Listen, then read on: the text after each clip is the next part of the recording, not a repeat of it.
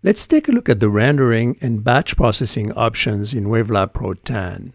I have a montage selected here with different song, and if you notice I have a reference track here, which looks a little bit different than a regular track. You can tell that this is a stereo track, that's this little icon here, and the reference track which has R in there and different icons. Some of the icons here that I'm looking at is this little listen alone mode icon. Looks like shaped like an ear. So if you click on it, actually mute all the other track and let you listen the reference track. So you can easily toggle between your working clip and the reference track. On the left here, that little icon allows you to select the busing. So you want to hear the reference track from. So it could be the main playback bus, or it could be a master section playback processing.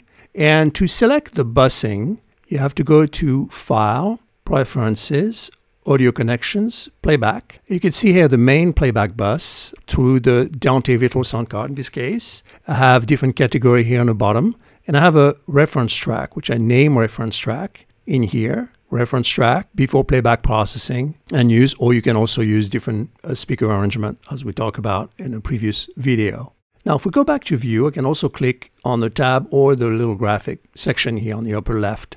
To create a reference track, you simply right-click on the track portion here, and it will give you the options, color, zoom, add tracks. You can see you can add a stereo track, mono track, reference track, as well as video track and picture track if you'd like to. So I can just click on reference track. It will create a new reference track, which I can move around any way I want. I might want just below the other track here. And then from here, let's just say I process this clip and I want to bounce the effect and then keep going to a different version maybe.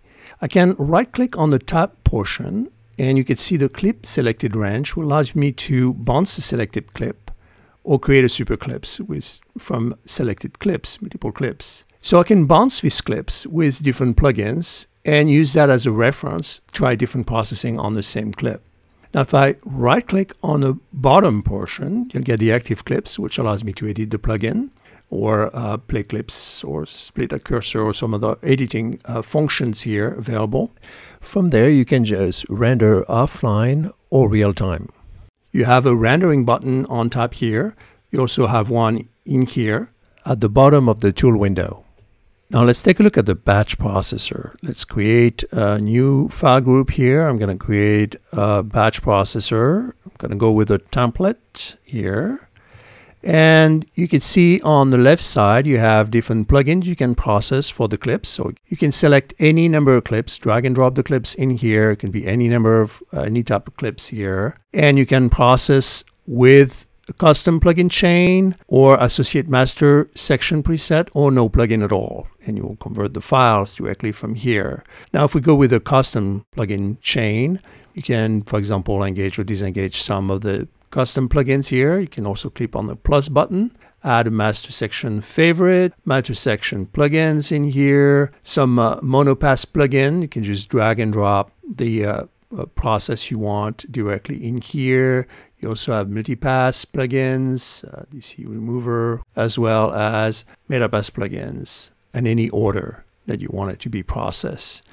Once you ready to process, you have of course, preferences, renaming the file, format option, XML options in here, and you can start preview processing or start the process in here.